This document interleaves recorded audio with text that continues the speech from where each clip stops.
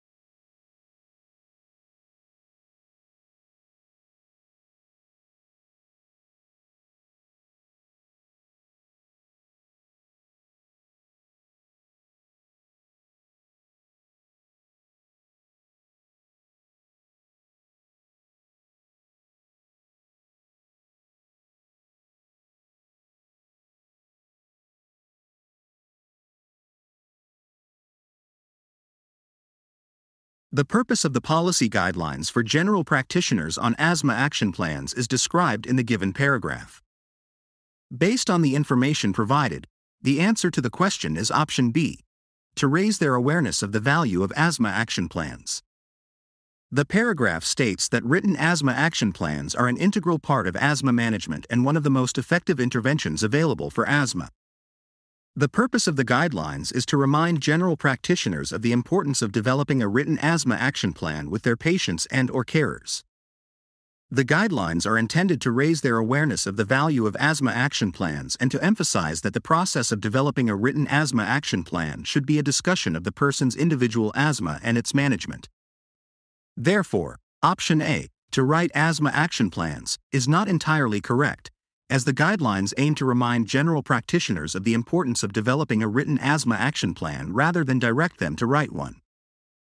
Option C, to direct their discussions with patients about asthma action plans, is also not entirely correct, as the guidelines aim to raise general practitioners' awareness of the importance of developing a written asthma action plan rather than direct their discussions.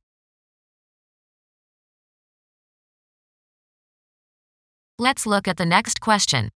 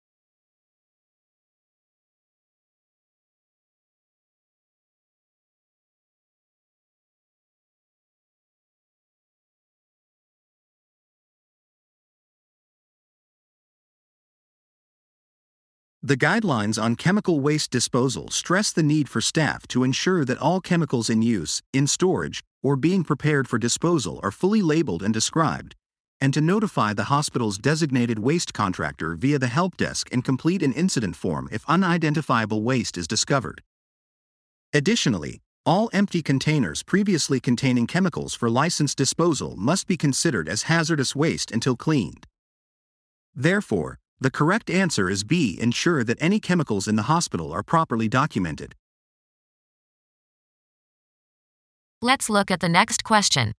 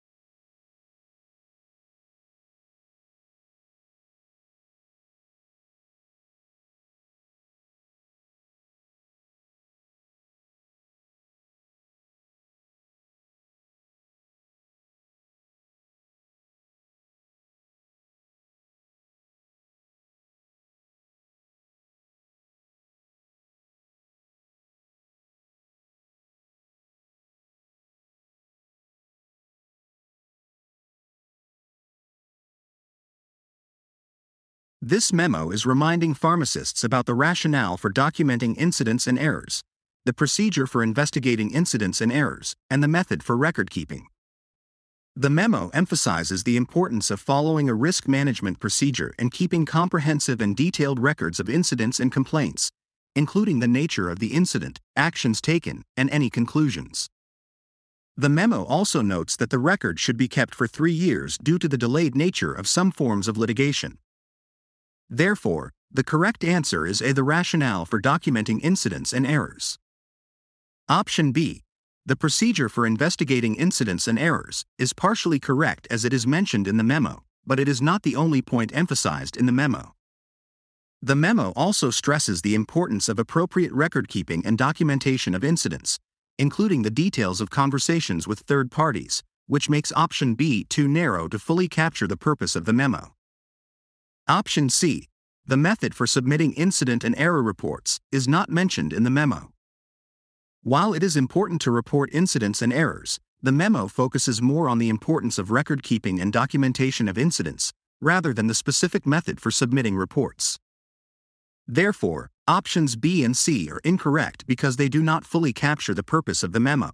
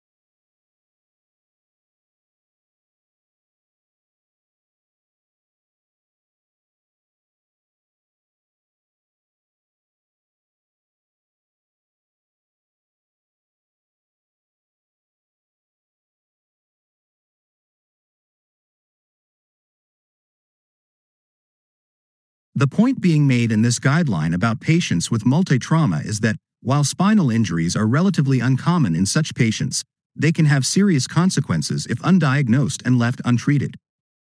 However, prolonged immobilization and spinal precautions can lead to complications, and the efficacy of these interventions in reducing secondary neurological compromise is controversial.